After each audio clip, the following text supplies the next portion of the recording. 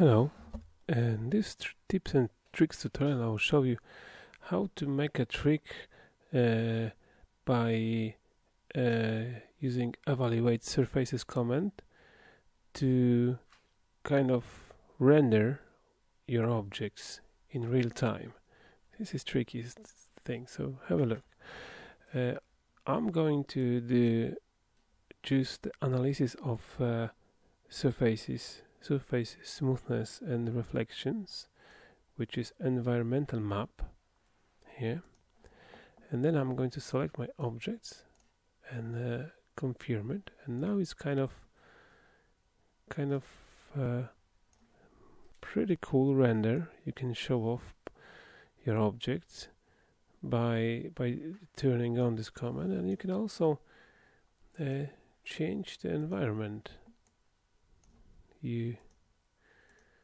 for your private one if you want it. So you just need to play a little bit with the selecting all of these possibilities, and this is it basically.